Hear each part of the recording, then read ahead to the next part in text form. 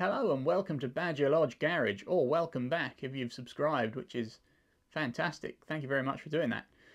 On today's video, we're going to be investigating another plight of man, and that is the compulsive purchase on the internet.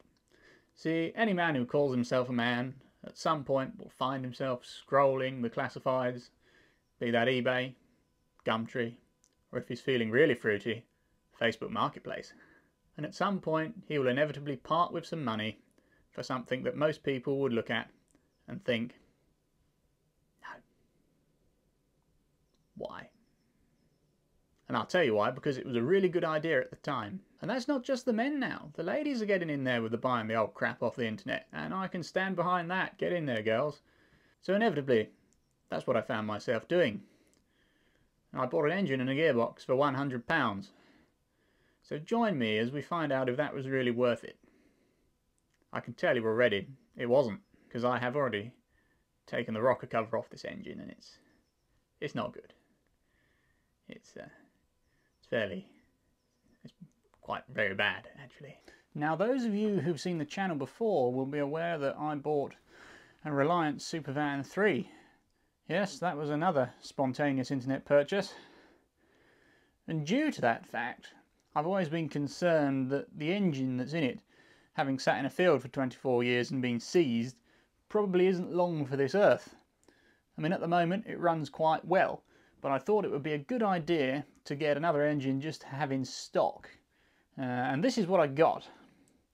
£100 for this and the gearbox. I can tell you now, that was not £100 well spent. So let's get into it.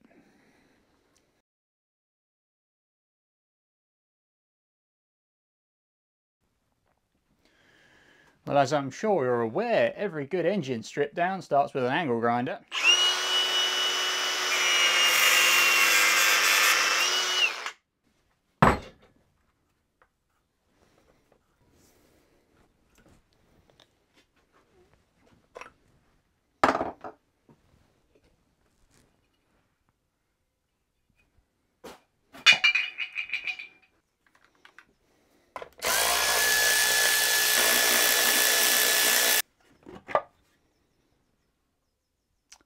And behold, the carnage. We'll go into shaky cam for this bit because it's worth a better look. When I said the bottom of the ocean or a pond, I wasn't kidding. I also noticed that we have a completely snapped rocker, which is quite impressive. I mean, I don't know genuinely what somebody has done to this. I presume the valves are stuck in there and someone's tried to turn it over and that's pushed down, snapped off. But personally I'd have thought that would have broken the or bent the push rod before then, but obviously not. But we'll spin it round and you'll have another look at the other side, because you can see where the push rods aren't touching the valves anymore. So I think there's been some monkeying going on. So having spun the engine round, you can now probably see that the push rods are loose, or these two are especially. And so what's happened really is no one's had this cover off and someone's tried to spin the engine over. It's pushed these two up, and obviously the push rods have dropped back down again once they've carried on and they've stayed down, because that's how stuck everything is. And it looks like pushing this valve up onto a stuck, pushing this rocker up, sorry, onto a stuck valve has just sheared the top of that one off, which is quite impressive actually. I did think it would have bent the push rod first, but yeah, this is what happens sometimes if you don't at least have a little look at your engine before you try and turn it over. It can definitely cause you much more grief. Smell, you can smell this. It is, I don't know what someone's been pouring in it. Well, what is it with this socket, honestly?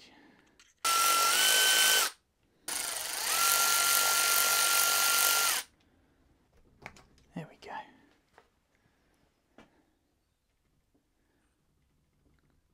Oh yes. Look at that. And yes, you can see the stuck valves.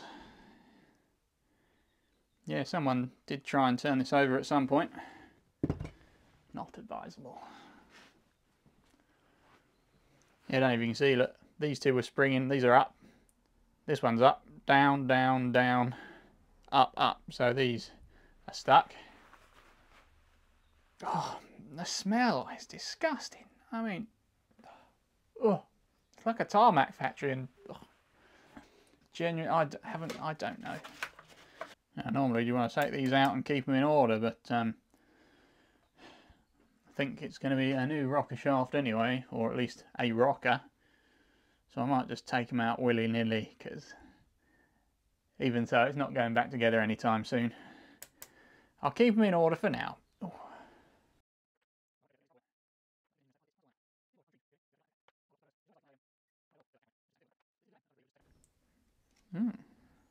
And I've never had a spark plug out of this either, but they're not actually tight, so let's have a quick look.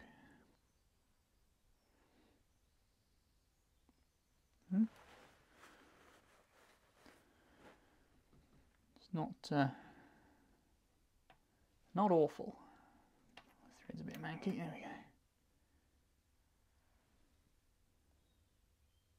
And that one's got no gap. See that? I don't know what's going on with this. But anyway, let's carry on.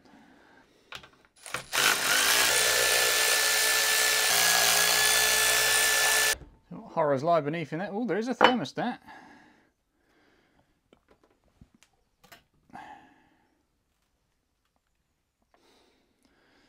Would be a shame if this engine had just died through neglect and living outdoors.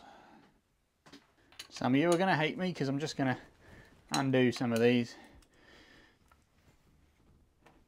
This engine would have to go to a machine shop and have this head skimmed anyway, so I'm not too concerned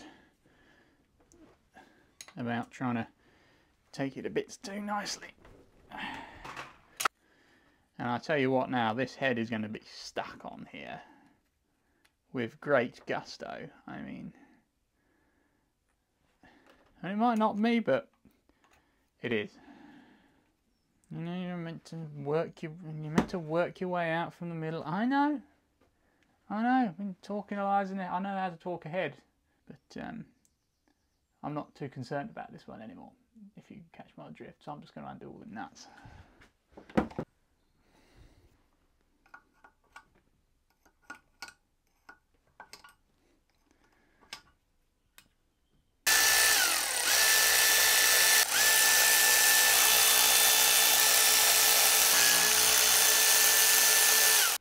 And we haven't even taken the sump off yet. That's going to be exciting.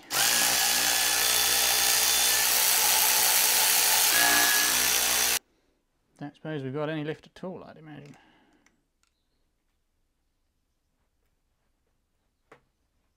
Nope. As anticipated.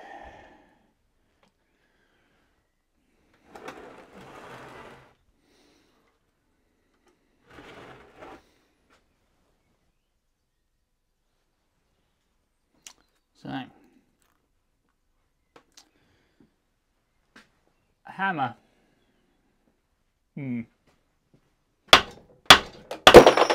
Well, I knew that was going to happen. No, time for some violence, I think. Oh,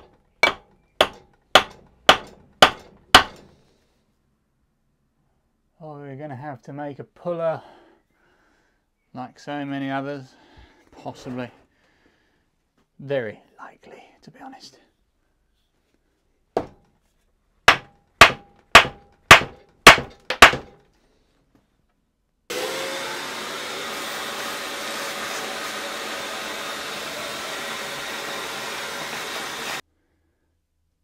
Oh, I forgot one. That won't help. That won't help at all, actually. That's what you get for not cleaning your stuff off.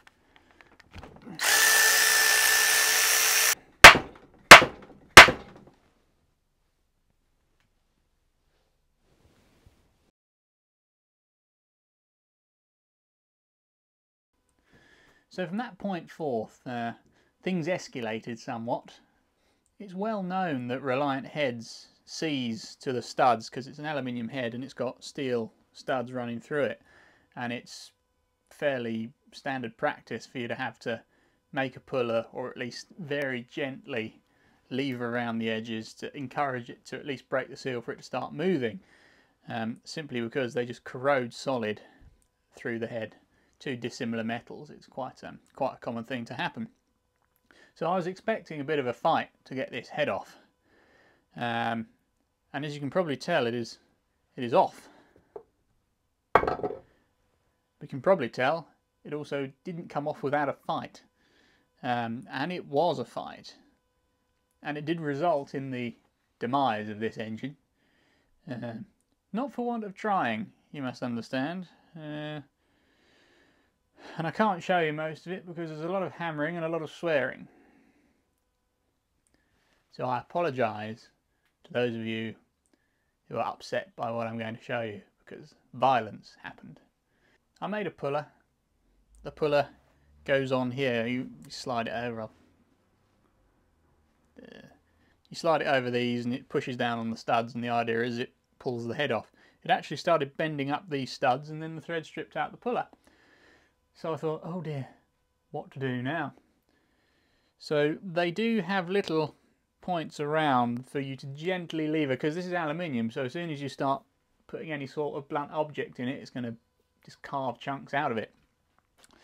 So I did start round this side and there was no movement whatsoever, and I went round the other side to just try and prise it up. There's three along there, and it just literally broke a corner of the piece of casting off.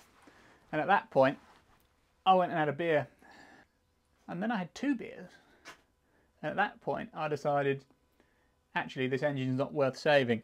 If you'll also notice on the back of this head here, you might not be able to see from up there, I'll show you in a minute, corrosion is built up on the inside. This is the water jacket. It's actually split the back of the block, so the block was either going to require welding, and I don't know what state the rest of it's in, or the block was dead basically. So I opted for violence. So after I'd decided that both the head and the block were now not worth saving, I ended up taking off more aluminium, because I just drove wedges in here. I had a chisel, don't know where that's gone either, I've lost that, which actually broke doing that. Big hammer, not that one, that's a ooh, hammer of a decent size to start with, clouting wedges into the side, because at this point I don't care anymore. That just about started making a gap. Not much of one, and it was hard going. I mean, I've taken a few cylinder heads off and I've never had a cylinder head this welded on in my entire life. It was ridiculous. To the extent that I eventually ended up with this bar, the engine up on one end, hammering this end down into the engine from this end, and then going back round, doing it on the other side, just to eventually get it to move. And this was down, hammer blows like this, down like this. You see why there was a lot of swearing. And it was gradually, barely moving, lubing up the studs all the time, cleaning them up, and I could barely get it to move. It got to a point where I could get the entire bar in. This is after about an hour and a half of beating the living daylights out of it, where I got up to the thickness of the bar, and I got bored. So I got an angle grinder, because I could see the studs, and just cut through them. And thus, the head came off. It's also not the same day, because I couldn't face it. This is a couple of days later. A bit hammer happy, as you might be able to tell. Yeah, took a few more chunks off. So, hate me if you will. But these are all still stuck solid in the block. I could have persevered, but there was no real way I was ever going to get this head off without damaging anything at all. Whether that be just scraping the faces up or pulling big chunks off as I have done. But as I said, most things can be saved. I like to go by that rule of thumb. I thought even if this little patch here was knackered, I could cut it out and maybe TIG a bit in. But after the fight with the cylinder head, no. I also would like to mention that that's not the end necessarily. There are still plenty of bits on this engine that can be used and may well get put in stock for a rainy day. So we'll keep going and see what else we can find. So moving in on this, you can see what I was on about. It's quite hard to tell, but this here is a raised lip. It's actually a bulge in the back of the block, and that is a crack in the water jacket, so that's just corroded over its sitting, and that's what sort of condemned this block for me in the first place. But as you can tell, I made it much worse by gouging big chunks out of everything. But as I said, a couple of beers and I didn't really care anymore. So there you go. It's still seized, it doesn't turn, by the way. The bores are, it's probably just stuck from the corrosion down the cylinders there, but as you can see, it was dirty, grimy on the inside. This engine's definitely sat outdoors, I think, and that's what's done for it. When I took the rocker cover off, I had a feeling that it wasn't going to be good, but I haven't taken the sump plug out to see if there's anything in there yet, so we might do that. See what carnage awaits down here, and there you go. See, there's what's left of the cylinder head after the beating it's had by me. But it started with one of these just breaking off. They have these points just slightly raised out where you can. There's a gap underneath, you can lever it. I tried it on one of those and it just broke the first one of these off, so that was that really. But anyway, let's take the sump plug out, go to the other end of the engine and see what comes out of there. So I've got a drip tray underneath, see what comes out.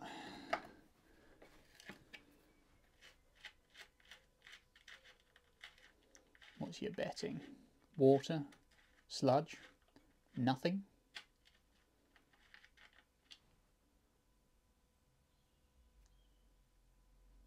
Nothing. There you go. It was disappointing. I mean, I did have it on end, so it could all be in the wrong place at the moment. But still, if there is anything, there's not much. So let's take the oil, let's take the sump off and see what exciting stuff's under here.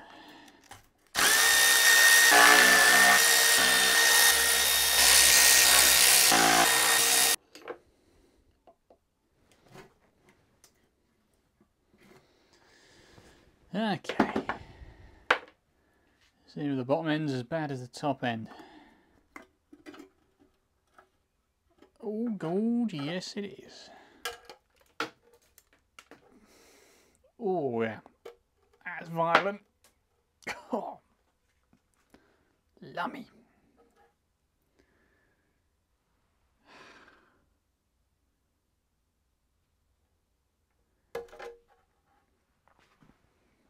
Can't even see that.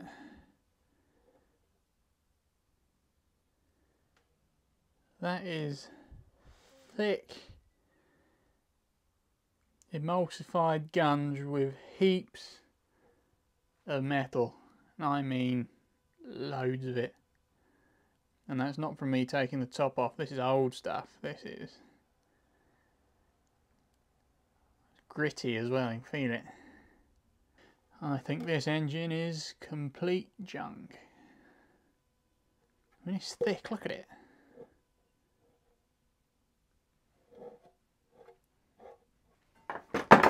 Oh, by the way, you should be wearing gloves doing this as well, because working with old oil and stuff is fairly known to be carcinogenic.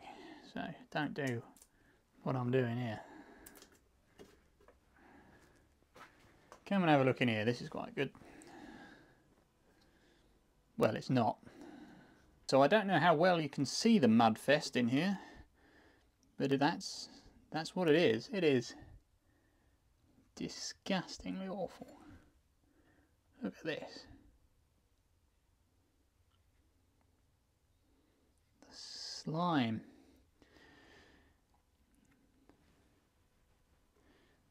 Definitely one of the worst engines I've ever seen.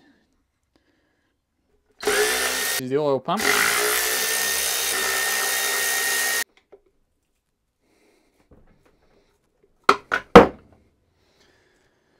It's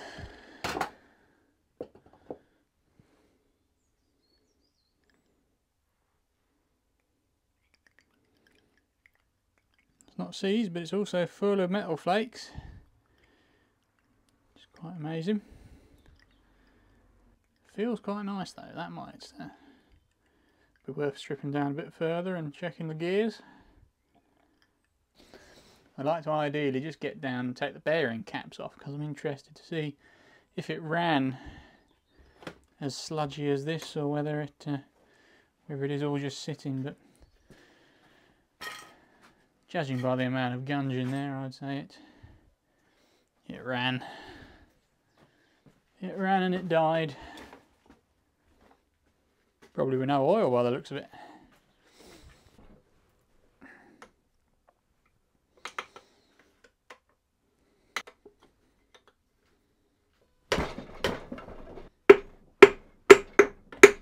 There's nothing in this engine that isn't stuck. This should just slide off these. I don't know if you can see the mud basically that's been underneath all of this.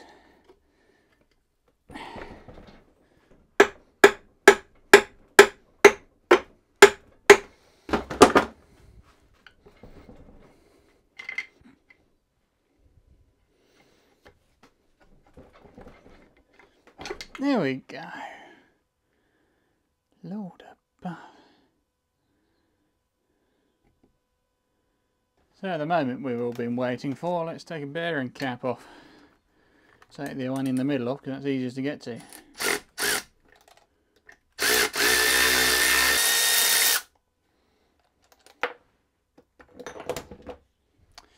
And here we go again.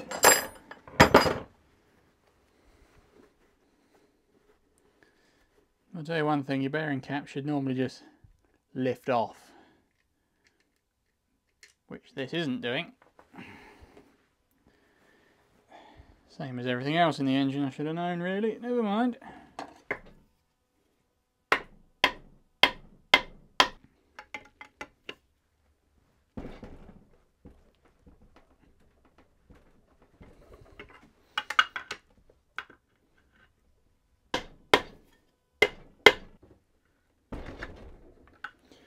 Well, bugger me, honestly.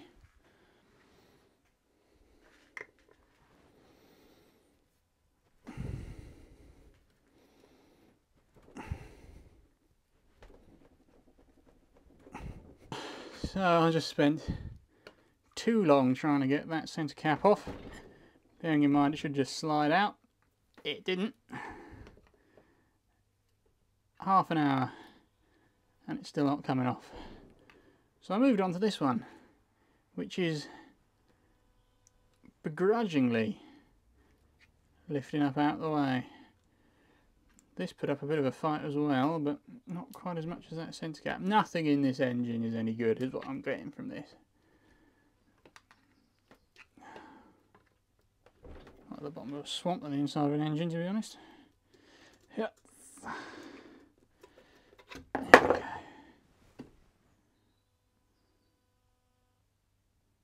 Not much surface left on that.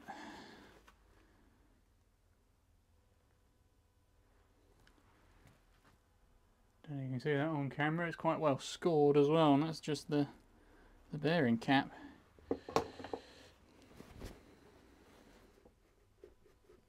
Crank itself is very finely scored actually. It's not awful, but it's not how it's meant to be either.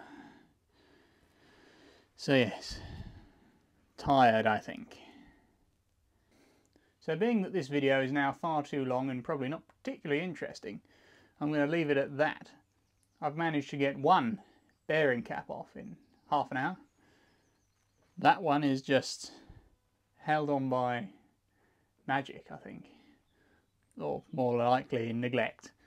But what we can safely say is £100 was not well spent. I called it at the beginning, and unfortunately I was proven drastically right. It's taken me an awful long time to get a cylinder head off, and then thinking taking a bearing cap off would be fairly straightforward. Wasn't. Everything's full of this fine paste. It is knackered. So we are going to leave it there. Thank you for watching if you were vaguely interested, but I'm going to stop at this point because I can't face anymore, basically. But if you were interested, thank you very much for watching, and I'll see you in a hopefully more interesting future video. Thanks very much.